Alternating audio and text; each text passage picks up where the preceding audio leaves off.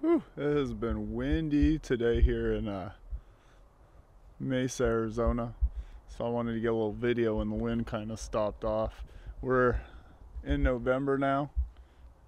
It's been having some cooler days. It's actually been very warm this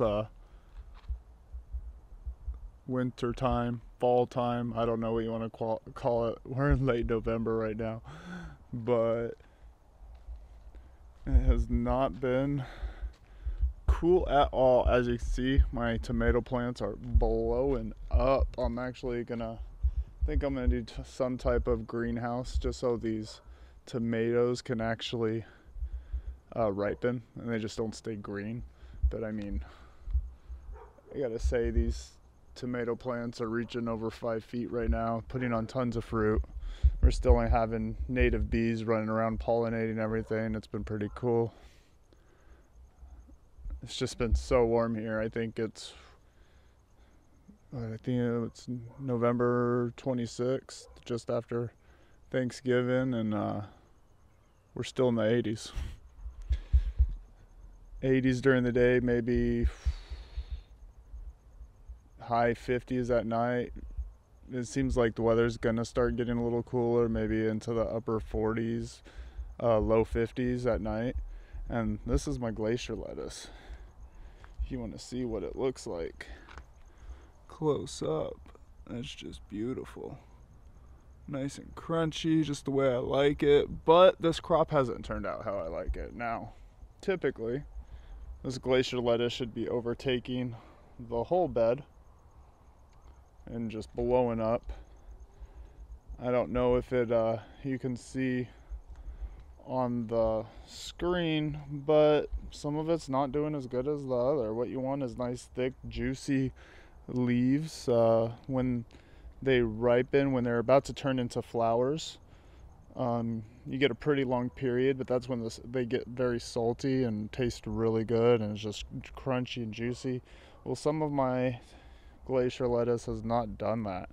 It seems like it's just been too hot here, and the leaves have gotten kind of leathery. It's in the succulent family, and I think it's just too hot, and maybe my soil content isn't just the right type.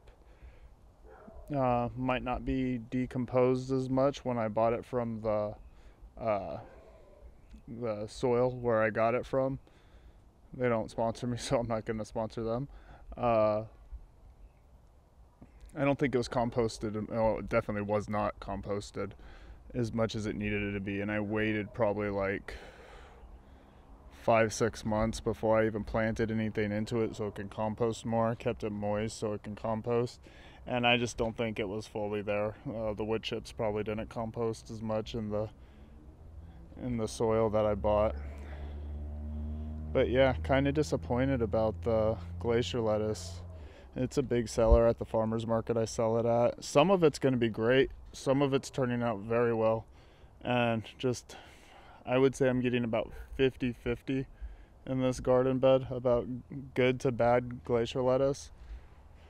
So I'm going to have to pick out the plants that are going to taste the best, because I want to sell the best product at the farmer's market. And so I'm not going to have as much of it, it doesn't seem like. But the stuff I do have will be quite good.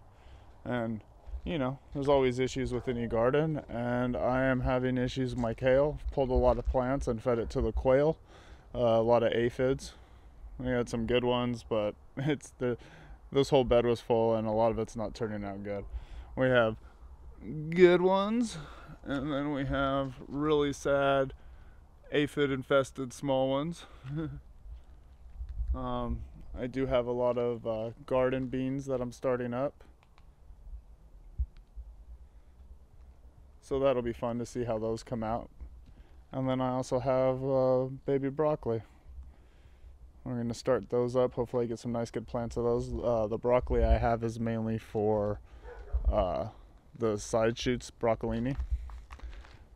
That I think is better, and I like it more. So that's the specific type of broccoli I chose. But here's another look at the Glacier lettuce. You know, I'm half happy with this. A little disappointed on how it turned out.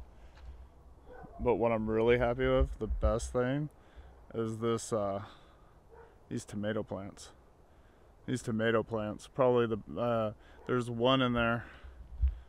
That guy right there, that one's not doing well. But that's the only one not doing well. Every other one is just, those plants are over 5 feet tall and just doing amazing. So really best crop of chocolate pear cherry tomatoes I've ever grown. And just loving it. Probably going to get some greenhouse for it set up so I can have it all winter long, because it will get cold eventually. I mean, it's late November, so one of these days it's going to get cold up here, Mesa, Arizona.